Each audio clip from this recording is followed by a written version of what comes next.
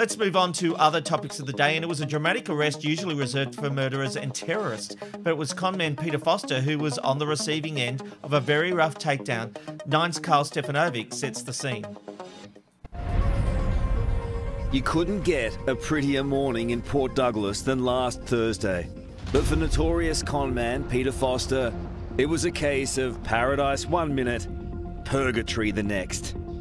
On 4 Mile Beach, 2 Queensland police officers dressed as joggers crash tackle Foster into the golden sand to arrest him on multiple fraud and money laundering charges.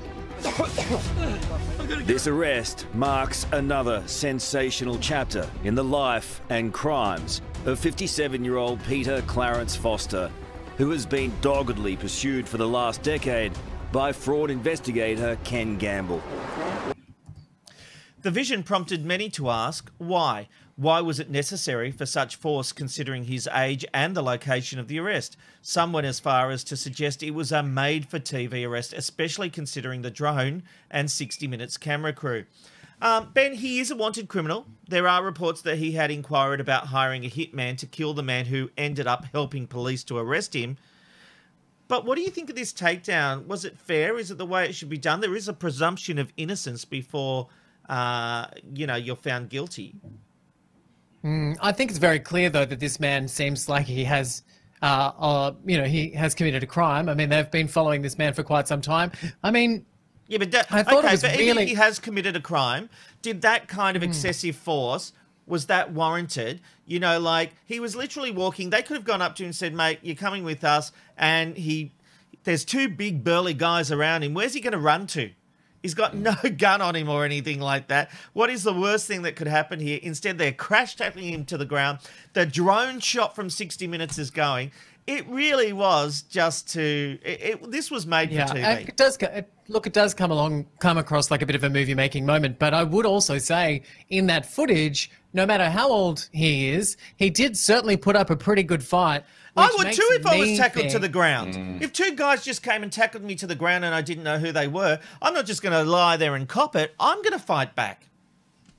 I don't necessarily agree. I think that at the end of the day, this man is a criminal. They have done a lot of investigating to know that he is a criminal. I also do believe that he deserves any punishment the arresting officers decide to dish out. In this regard, I'm just going to say that from that footage, it did look like it was shot for a movie-making moment, and I understand that. Well, some movies haven't been shot as well as that. Yeah, I guess so. I don't know why you're yelling at me, but anyway, I would say... just excitable, Ben. I'm not yelling. Okay, well, time to switch to decaf coffee.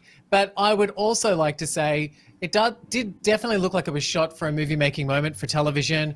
I think that the idea of the drone being there to capture it with that 60 Minutes thing was a little bit outrageous. But I don't have any issue with those police officers dressing up as someone else and tackling him to the ground and arresting him. I really don't. But why couldn't they just say, Peter Foster, you're under the arrest on these charges. Come with us now. And then if he tried to run, all bets are off. Tackle him all you want. Do whatever it takes to bring him down. But he didn't even have the chance to acknowledge who they were. They've tackled him. You can't say he resisted arrest because he resisted 2 thugs jumping on top of him. I don't care. I think he's a criminal and he was arrested. I think the idea of it being shot for 60 minutes is a bit murky and that doesn't bode well with me. But at the end of the day, I don't have an issue with people being arrested when they basically are known to be convicted criminals. So that's how I feel. But he hasn't been convicted. I trust the police. He hasn't been convicted on these charges. Yes, he has prior. But I'm not going down this line. Like we do this on the show all the time. We just keep playing footage of police doing this sort of stuff, and it just continues to add to this narrative that all police are bad. And I think there's a percentage of police that are bad. Whoa. I take big issue with that, Ben, because on this very show, there have been so many times all of us have defended the police when somebody has come attacking the police and the police have retaliated. We have been sat here and said, no, fair call to the police. So you can't come and call us police bashers because that's just not right. We judge each and every case on its individual merits. And in this occasion, in my humble opinion, I just think it was an excessive use of force that wasn't required. They should have said to him, we are arresting you. And as I said, he's a big open space. These are 2 fit men. He's not exactly healthy. if he tries to run, take him down. But this just reeked of PR BS to me, Robbo. But it seems like yes, that was... sorry, Robbo. It's your turn. Look, we'd have to look into this, but some of that footage is actually by IFW, which is a private investigative firm who Kim Gamble works for, and who was the one that took down Peter Foster. So yes, there was definitely a 60 Minutes camera crew with a sounder and a cameraman. There was other vision in that report that was from IFW. Maybe the drone was from that too. I don't know. I don't think so. But it's some of that vision was IFW, though, Rob. You can't deny that. Sure. Sorry.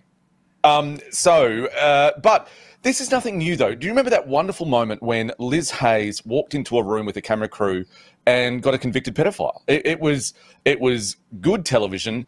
They got someone, so it was good for justice.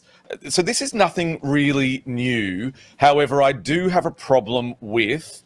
I don't mind 60 Minutes being there for the arrest. I would really hope that it wasn't like, can you beef it up for us, mate, because we need some ratings.